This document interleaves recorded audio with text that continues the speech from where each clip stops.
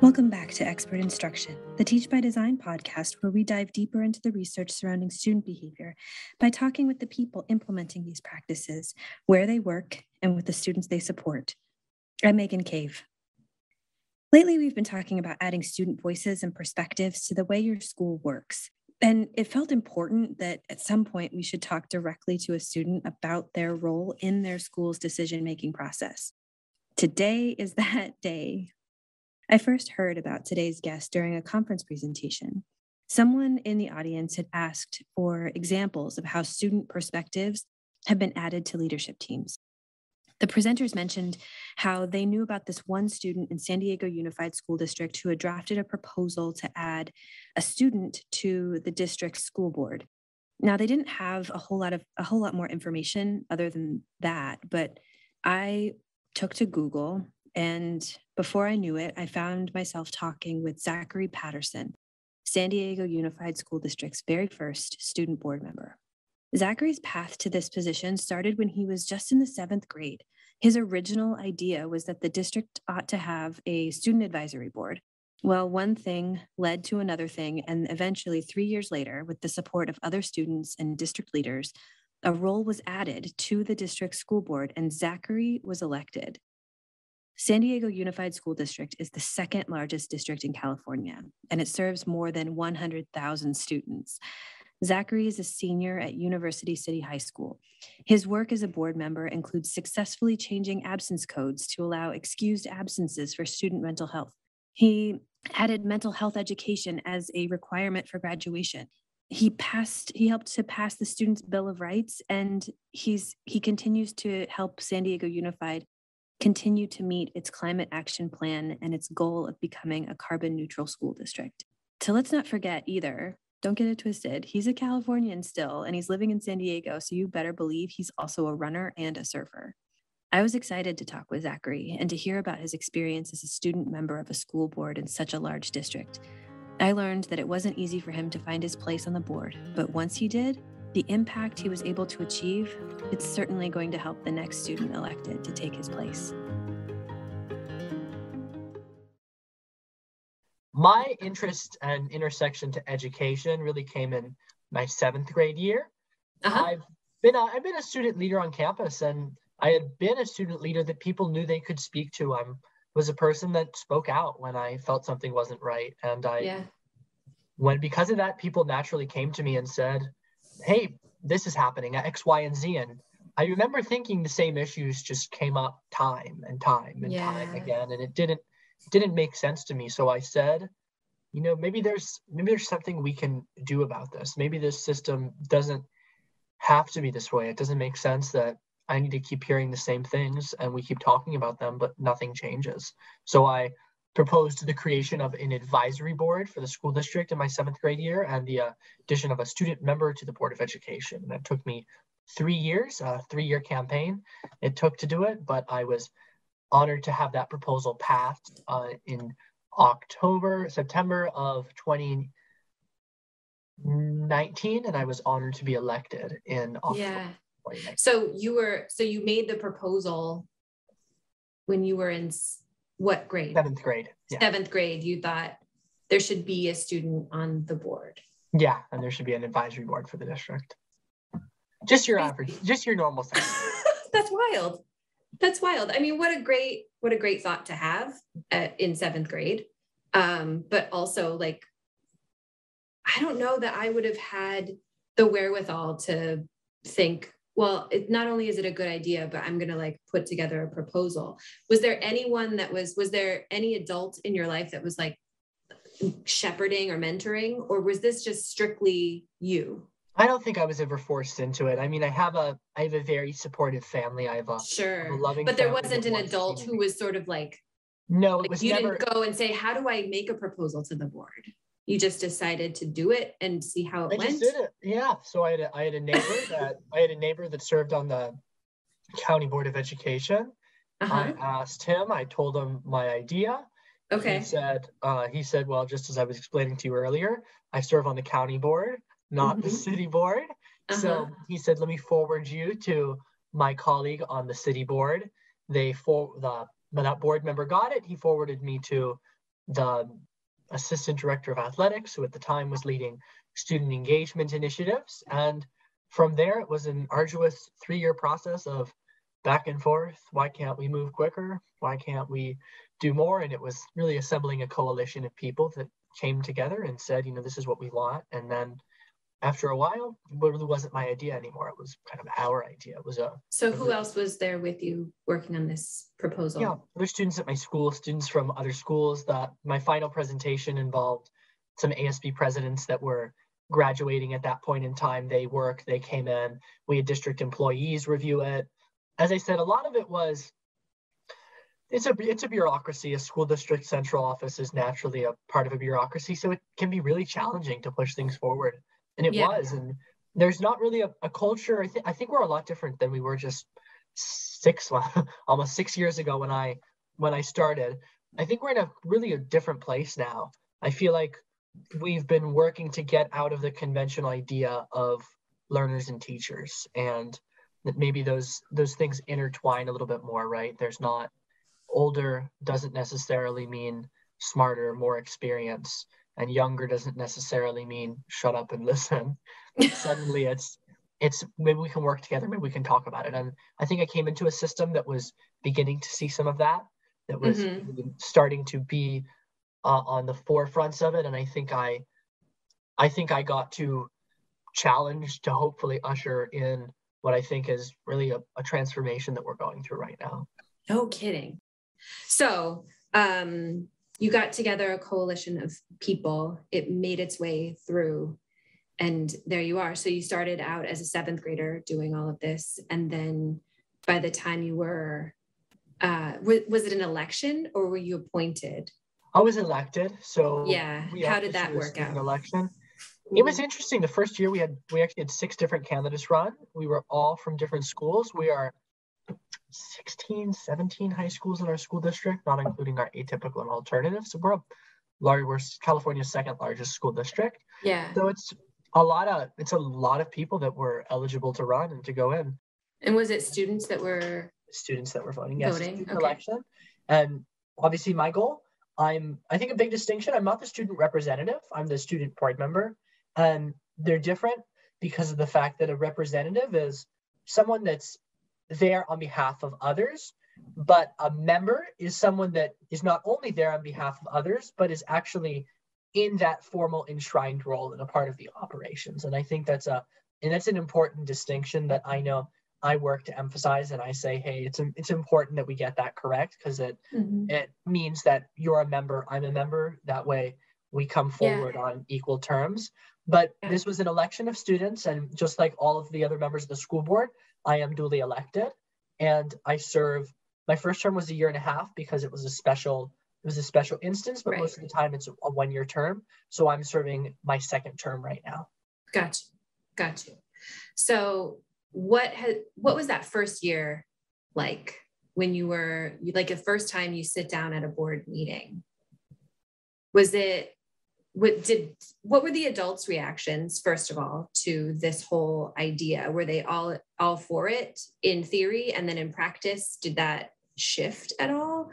Or did you get a sense that, like, yes, I'm walking in as a fully elected member of this group and everyone sees me as such? It was a challenge. I walked in and the answer was not always yes.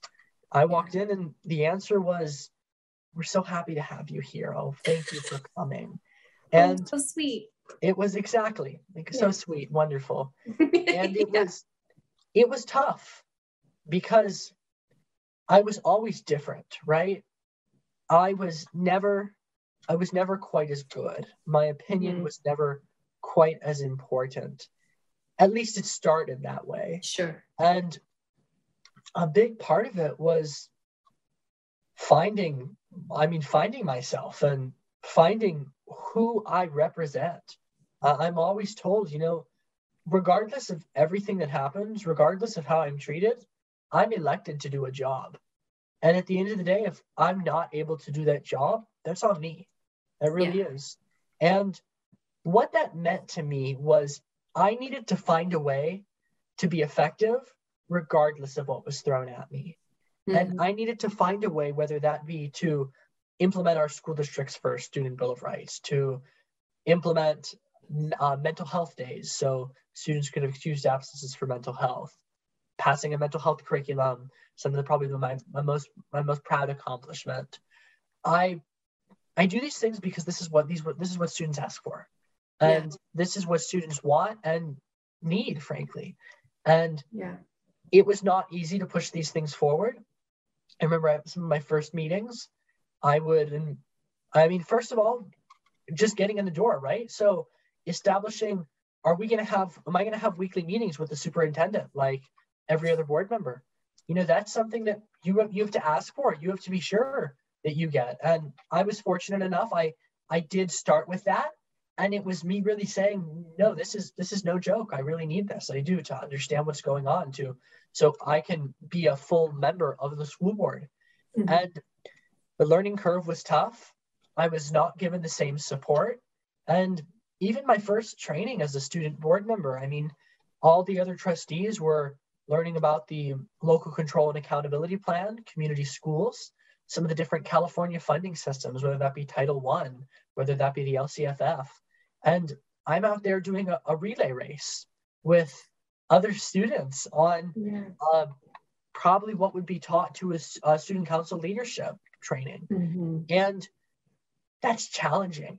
That is really, really difficult. And it was from these experiences that, because I've served as long as I have, and because I've been fortunate enough to, in the end, I'll have served for 2.5 years, which is extraordinarily long for a student to be serving on it.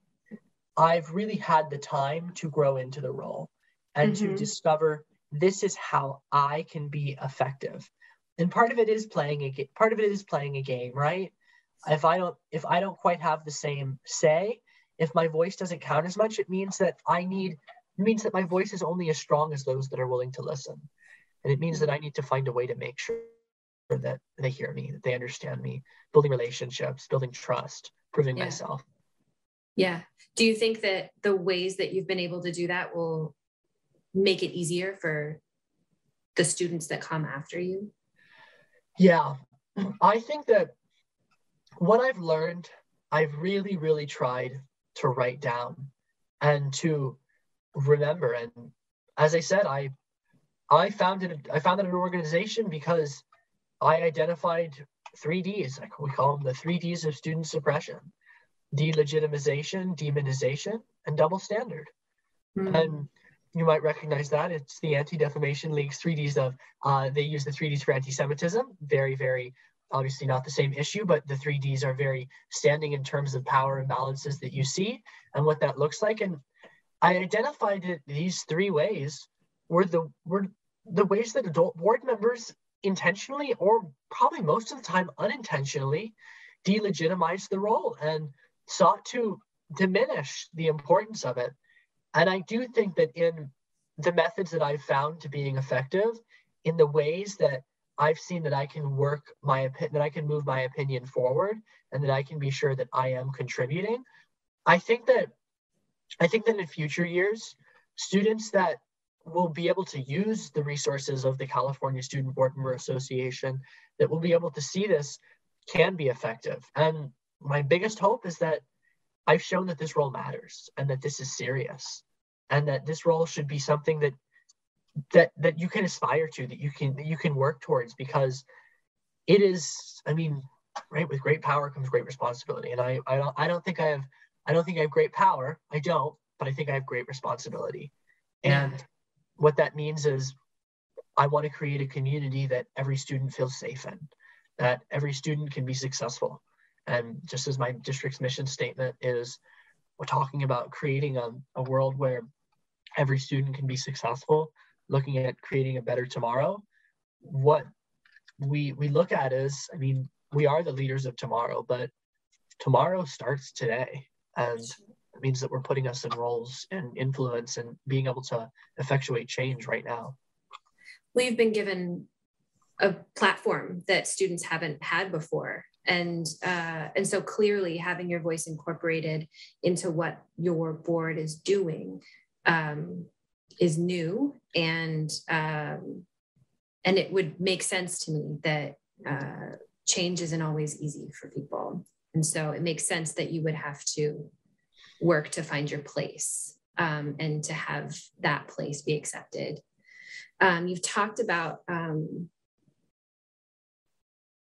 trying to bring student issues into what your board is doing. And I'm curious how you pick what it is that you bring forward as the student board member.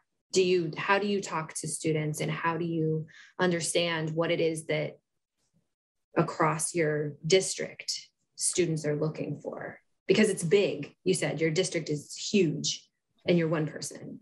Yeah, it's true, right? One experience in your district. And so I'm curious how you curate all of that information to bring forward something as an initiative as a board member. Yeah, you're right? 100,000 students. It's a lot of people. That's a lot of people. Number. It's a big responsibility you have. Yeah. Yeah. And it's true. And I think about, and I feel fortunate to be able to be in a role to where I can make that difference. I can make that change. Yeah. Some of the things that I've worked on, my original idea was to create a student advisory board. That was right. The foundation. So right. It's a little smaller. Well, maybe not. Maybe it was a bigger plan, but. So, I mean, it's gone from there, right? And I achieved that goal. We have a student advisory board now. We have a student advisory board that I help lead. I will tell you, operationally, it's been a challenge, but I have been thrilled to hear students and to be able to have that direct connection. So we have 5 mini districts inside our larger district. We call them geographic sub-districts. Okay. And those are who each of the 5 board members represent, different constituencies within them. So we choose students from each of those geographic sub-districts, and we come together and we convene, and we call them. Are they elected or appointed? They're going to be appointed via an application process. I got you. I think it'd be cool to have an election. I think it would be really interesting. It would also be very logistically challenging. We'd need to. Yeah. One of the things I'm pushing for, getting a staffer for student engagement, getting someone that can formally really help set the processes in this role. That would be beneficial. But so right now they're appointed, and they submit applications to participate in the advisory board, and they help me bring forth the issues that students want to hear about most. And the other thing is, I made a plan for myself when I came in, right? So I went to one of the students and I said, I want to do this, I want to do this, and I want to do this. And then I was elected. So that, I think to some extent, that helps give me a mandate that I'm going to do this and this and this. And some of those things I talked about, I really wanted to legitimize mental health. I wanted to work on implementing Holocaust education. I wanted to work on supporting equity and uplifting minority voices. I wanted to push for ethnic studies so that we have diverse representation in our curriculum. And I wanted to create processes that ensured that students were on all of our district advisory committees. And some of those are still in progress. Some of those have been completed. But I ran on those. And when I think about the agenda that I set for myself, I always go back to what did I run on? And those are the things that people want me to achieve. New things come up constantly. And we also have new student groups that flow throughout the years. So right now we have a very, very strong mental health group called the Student Wellness Education and Resources Committee. So mental health has been a big focus of mine because I've had such clear access to students that are passionate about it, and students that come from all of the different schools that came together. So I help with that. I often help with environmental issues. And the biggest thing is I'm the go-to person for when students want to bring forth an issue. And beyond everything I do on the dais, most of my work happens off of it, right? I'm working more than 20 hours a week in a job that I don't get paid for. Wonderful. Great. Isn't that great? Great, wonderful. Don't we love that? I know. Hey, California, I'll put it out there. There's a ban. You're not allowed to pay me. It is illegal under state law to give me compensation of any kind, which is unusual to say the least. I can't think of something more equitable than saying we want you to serve in the role, but we're going to take up your time and hopefully you can make it work. I can't think of anything more equitable than that. but that's okay. I don't write the state laws. I just work. You just work with them. I just work with what I have, right? I just play the cards I'm dealt. But yeah, so when I talk about student voices, I'm looking at my student advisory board. I'm looking at who elected me, what I ran on. I try to visit schools. It's challenging because I want to balance making sure I'm at school myself, but I also visit different schools. I was just at a high school this morning for a press conference. And some of the other things I work to do, I'll do some social media engagement. I'm not huge on social media. I think it was one of more of my blind spots, but I know it's effective. And when I have used it, I've been happy to see results. Yeah. Are you, oftentimes what I have found is that members of any committee, advisory board, student council, whatever, oftentimes these are folks who are already involved and already want to have their voices heard, and may not necessarily capture the voices of folks who are living a little bit around the edges and don't see themselves necessarily represented in the initiatives or the perspectives that are coming forth from some of these places because they're just not represented on them. And so I'm curious what you think about that, and whether there's a sort of outreach that you try and do beyond any of these other committees that you have access to. I mean, I know that, like I said, I get it that your district is enormous. And so it would be impossible to reach 100,000 students. But I do think that there can be times where, you know, the things that you're working on are not necessarily represented by some of the students that aren't on those committees that you have access to. So I'm just curious how you navigate some of that, and if that's something that you're still working on. Yeah, I think it's a great question. Well, I think it goes to, how do you create a pipeline of student voice and engagement? Yes. I really appreciated something my superintendent shared with me. They were talking about kind of the process of going through our budget, and many people talked about mental health being important. And when he went to review, looking at the budget, he saw that $4 million was allocated for mental health. And he went back and, he asked himself, if everyone says this is our number one priority, if everyone says this is the issue we want to work on, and we have a budget of over $1 billion, why is there $4 million going to mental health? And it changed to 28 million then, and it was bumped up a lot. And I like to turn back the question. I'm one person. I'm one person that's a full-time student that is going to spend all the time I can, but I do have blind spots. Sure. And these are some of them. And the biggest thing I can say is it can't always be my responsibility I can't do all of that outreach myself. Right. And what I'm pushing for, my final legacy in my school district, I'm asking for a director of student engagement, someone that full-time, their job is to engage students, create a pipeline of engagement, and ensure that these voices are being heard at the site level. One of the initiatives that I'm most proud of is I worked to get principal advisory committees I tried to do most of our district high schools, and we're working to get there. We have a few that we're starting right now. And what we've done is we've asked the principal to choose not necessarily the ASB students, now important to have ASB students as well, but also some other students, people that are non-conventional leaders, students that might not be the shining star necessarily in the way that teachers see the shining star as. Right. And that also means people that don't necessarily shine out, people that are a little bit quieter. And what we've worked to do is ask our principals to come together and bring these students into a room and talk to them about these issues. So where do we want we have an extra $5,000 and we have to decide where we're going to put it. What do you want to do? I serve on my own principal advisory council because my principal opted to create one after we worked to push that at a district-wide level. He invited me to join. And I just got to sit through a discussion where we had a long conversation. How do we want to implement a gender-neutral restroom? What does it look like? The big question was, do we want to have it be locked with a key, or do we want to have it be open? Some of the other schools got frustrated because it became a vaping bathroom.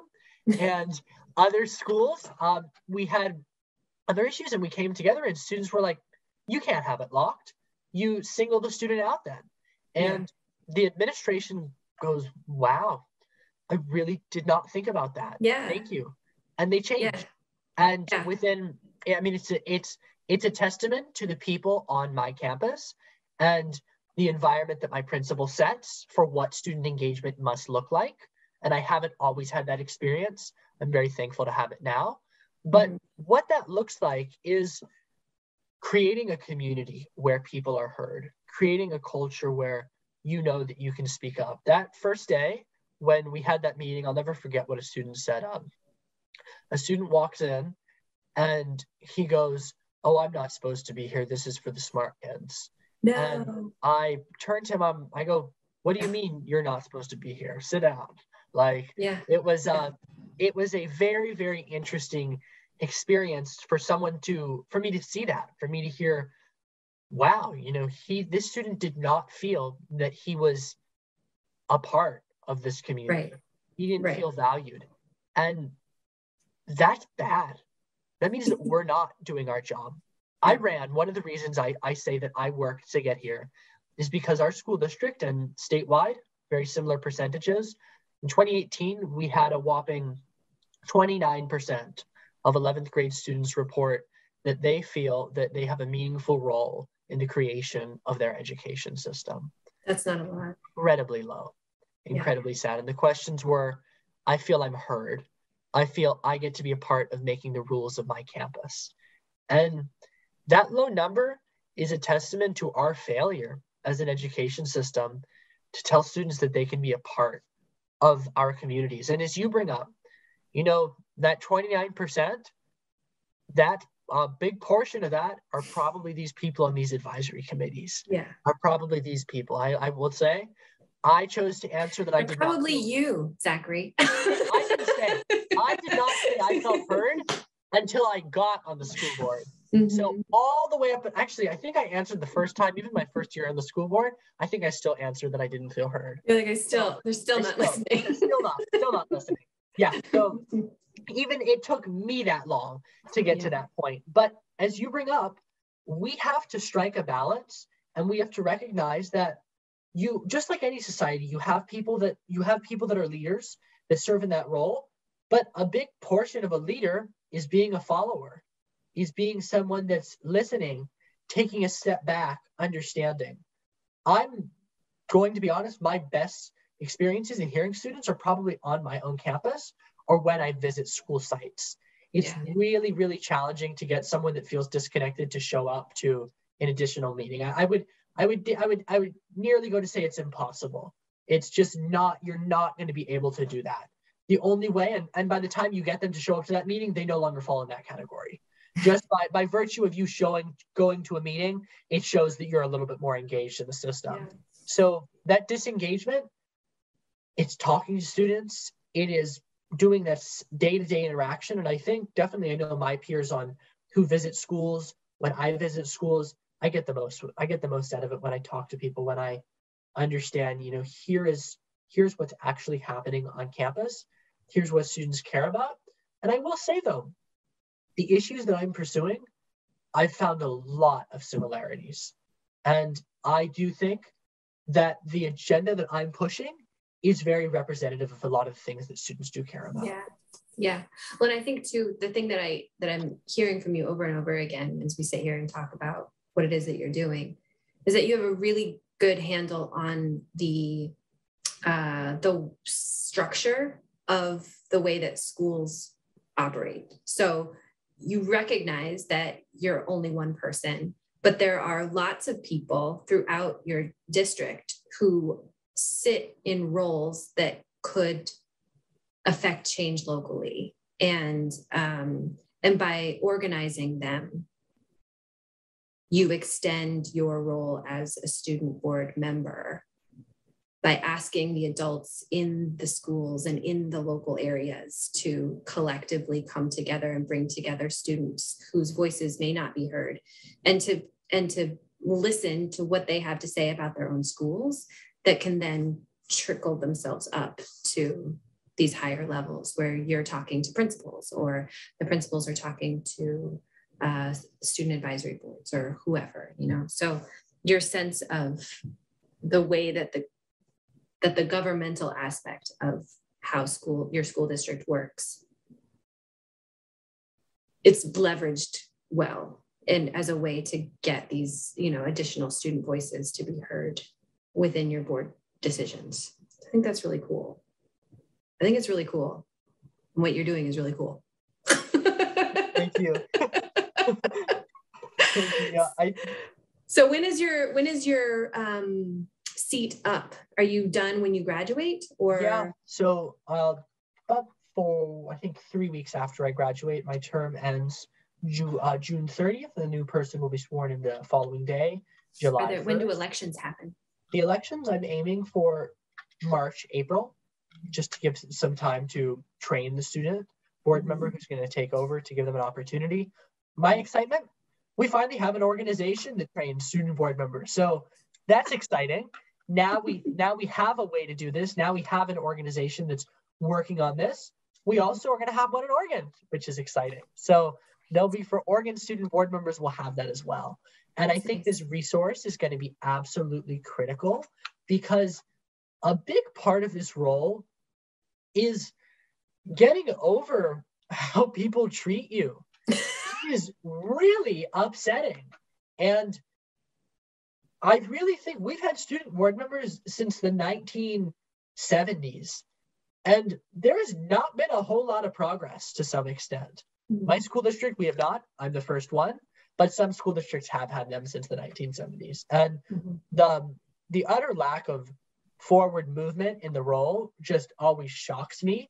And it's really a testament to, once again, our inability to get past the traditional models of learner-teacher.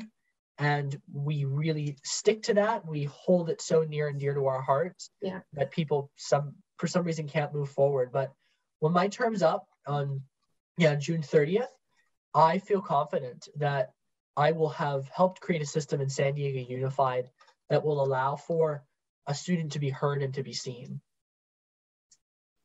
Honestly, I think you've done it. I think you did it. I mean, you spent 2.5 years within your district, and you've the way that you've pushed people forward to listen to your opinions, to have things actually become part of the way that your district does business, are only going to serve whoever it is that follows in your footsteps. So congratulations on that. Thank you. Yeah. Well, I appreciate you taking the time to join me. I'm so excited that we got a chance to talk. I only see good things for you after this. Thank you.